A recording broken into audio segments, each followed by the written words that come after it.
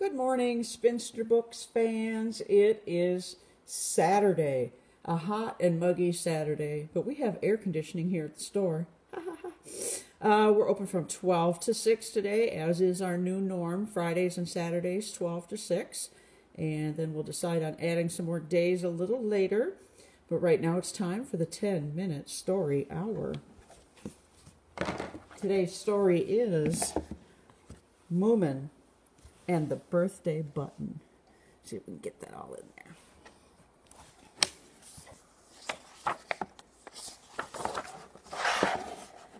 The moon faded, the sun rose, and morning came to Moomin Valley. Snug in his bed in the Moomin house, Moomin Troll woke up. He yawned once, he stretched twice, and then he remembered. Pee-hoo, it's my birthday.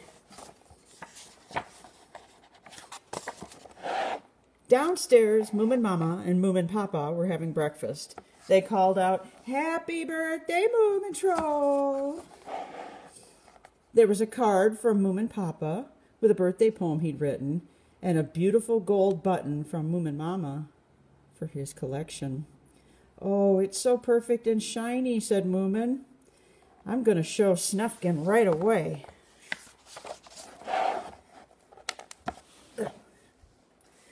Snufkin was down by the river. He was busy making something out of wood. Moomin called out, "Snufkin, look what I've got." But Snufkin didn't even look up. "I'll look later," he mumbled. "I'm really terribly busy right now." Moomin Troll was surprised. "I'll go and show Snork Maiden instead," he thought. "She won't be busy." On his way to find Snork Maiden, he bumped into Sniff, who seemed to be searching for something. "Hello, Sniff," said Moomin. "Look what I've got." But Sniff didn't look up either. "Sorry, Moomin Troll," he said. "Too busy. Can't stop."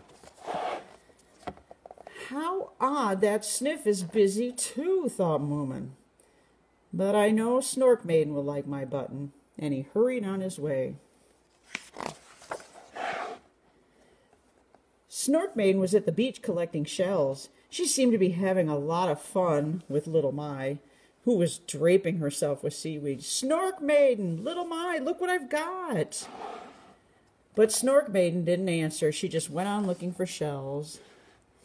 Little My danced about and shouted, "We're very busy, Moomin Troll. Don't disturb us."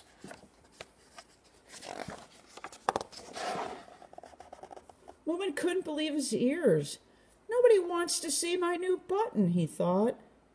"And nobody has even said happy birthday." He stomped back through the woods, and by the time he reached home, he was nearly in tears. When Moomin Mama saw Moomin Troll, she knew at once that something was wrong. "Nobody cares about my new button or my birthday," sniffed Moomin. "They're all too busy, even Snork Maiden." "Don't be sad," said Moomin Mama. "I'm sure they didn't mean to be unkind. Now, let's get things ready for your birthday party." Moomin cheered up a little as he watched Moomin Mama decorate his birthday cake, but he was still cross. "They're probably too busy to come," he said. "I don't even care." But he did, really. Then all of a sudden he heard voices calling him, "Moomin Troll, come outside. Come and look what we've got." Moomin Troll rushed to the door, and there were all his friends. Snork Maiden, Sniff, Little My, and Snufkin. Sniff was holding a present which was very badly wrapped in seaweed. "This is for you," he said, "from all of us." Moomin could have burst with happiness. They hadn't forgotten his birthday after all. He unwrapped the present, and inside was a beautiful wooden treasure chest decorated with pebbles and shells. "Snufkin made it, and I chose the shells," said Snork Maiden. "The pebbles are my very favorite ones that I ever found," said Sniff. "I nearly kept them for myself." "And I wrapped it," said Little My. The sun set, the moon rose, and night fell over Moomin Valley. Moomin Troll and his friends sang birthday songs and danced until they were all tired out and ready for bed.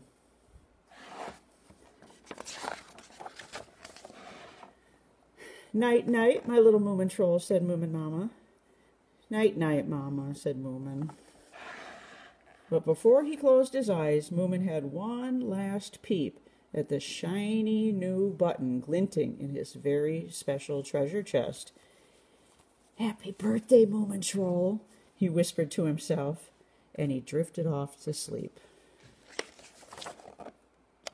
That was Moomin and the birthday button, which concludes today's session of the 10-minute story hour. So we hope you're all having a good day. It's supposed to be cold tomorrow, so you might want to get out today and do some stuff. Whatever you're doing, have a good time, be safe, and think of poor Miss Charlie here by herself. Okay, I'm here. And no one loving her. Okay, the customers all day long will love her, but you know, she's so oppressed. Or so she tells me. Should we go check on her? Let's take a little walk.